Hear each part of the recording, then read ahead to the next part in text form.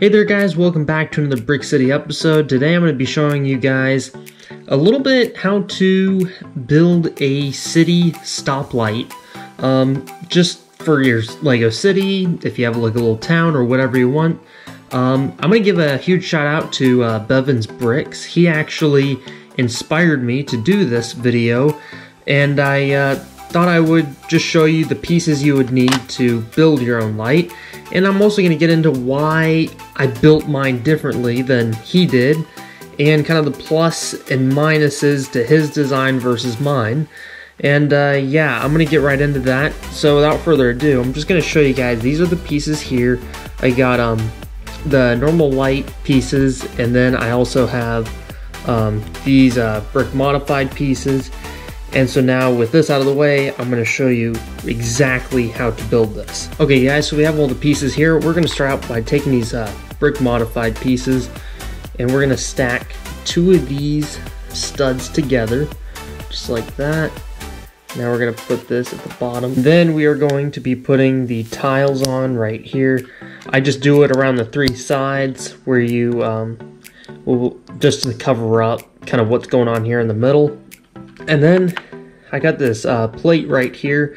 This is what we're going to put the stop lights on. I got the green, the yellow, and you could use, this is too where I did it different than Bevins Bricks. I did the flat round pieces like the Ghostbusters set, and not the ones that are like a stud like what he used.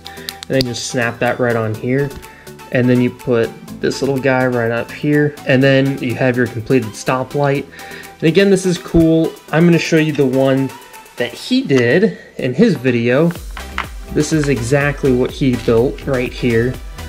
The only thing that varies is he used blue Technic pieces, and then right here he used the stud instead of the flat pieces. But here's my problem with what he did. First off, I don't like how this looks up here with the robot arm thingy, and then I also don't like how this back piece is not meant to be connected. I almost feel like that's like a very illegal building technique, just how everything was connected here, because you can see that after you snap everything onto this and you put into there, they're snapped in all the way. Then you put this right here, it doesn't work. You can see that gap. That's one thing he didn't show you in the video. And, well, I'm just going to show you his video right now so you guys can watch that. Here you go. Now, to me, this is not a truly finished traffic light until you get the back on it. Because to me, that looked horrible. If you're going to leave it that way, which I do want to point out, if you want to have the traffic light, so if you don't have to make as many of these, have lights on both sides, you can actually very easily put a 1x2 plate in there, and then it makes this all the same height, and then you could put 3 more studs on that side. So in that situation, you would have a double-sided traffic light. Me personally, because I'm putting 4 of these at any intersection, I wanted them only to have colors on the one side. So what I did to do that is I take these little Technic pins and I slide them in the hole, which is a little tricky. Let me get that. There we go. Now you can put that back in there. And then you take your plate, now that you have something for it to grab to, and you snap that on there. So now the traffic signal looks totally complete to me. That's why I did that way. And now you can take and snap that on the end of your light pole, and you have your traffic signal. Alright guys, so yeah, that's how he built his light. And although I think his light is cool, and let me just give you the pros and cons. First off, I like how this part is definitely a lot more flat here, versus mine. I feel like mine does stick out a little bit in the front, and the top is a little bit more compact than his. And I also kind of like how I don't have this yellow piece right here on mine. It keeps it kind of simple and just all black. It's kind of a cool design. I definitely like both of them. And again, this isn't a smack down to Bevins Bricks or to like belittle him at all.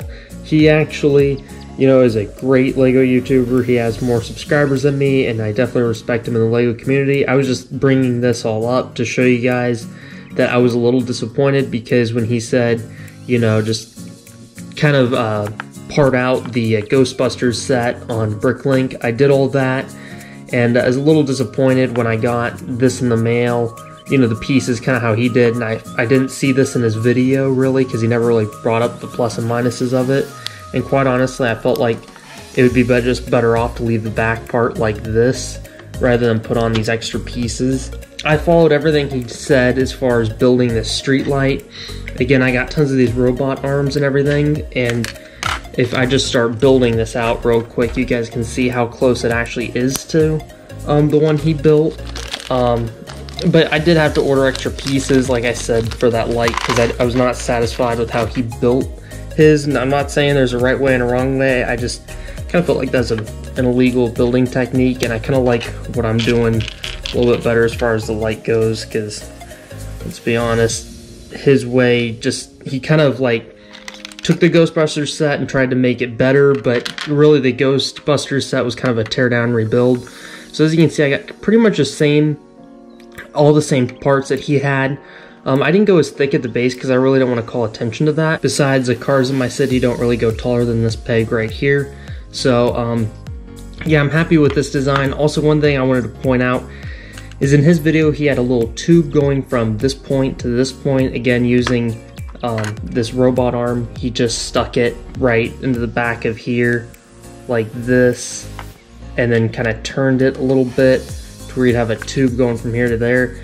And I looked at those on Bricklink, and I'm sure you can get them from another country for fairly cheap. I couldn't find many for under $2, to be quite honest, and you don't really need a tube to kind of create that arch over this. If you want more detail, I'm sure you could, but quite honestly, I think they look fine just like these two right here. And again, the one here on the left is the one that Bevan's bricks, kind of the same like he did here. That's his style, and then this is my style right here.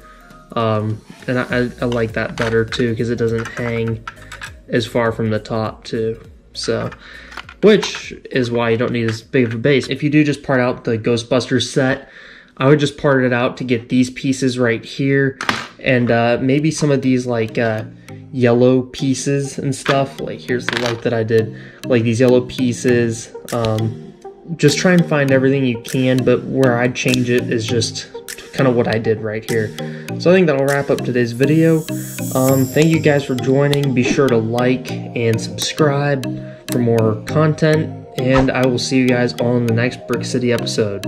Peace out, guys.